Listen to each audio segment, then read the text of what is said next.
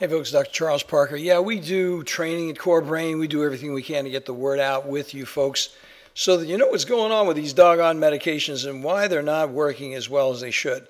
This is a very brief overview on what I'm going to tell you the most frequently seen in my office reason that individuals cannot take stimulant medications. Number one, there are three things I'm going to tell you real quickly. Number one, they can't tell if they're working correctly. So they just feel that the main issue is the dosing isn't right. It's either too little or too much.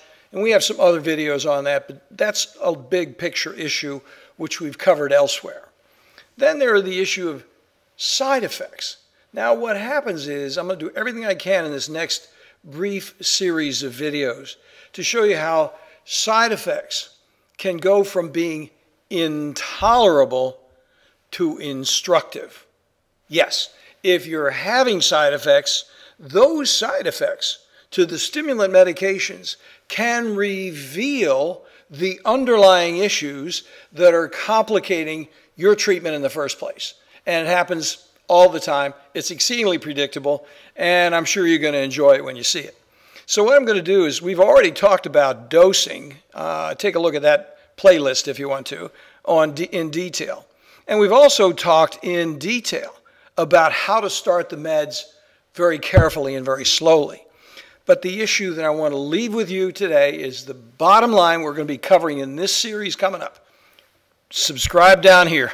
Make sure you get with it. Download the complimentary white paper that outlines predictable solutions for the most common problems in ADHD medications.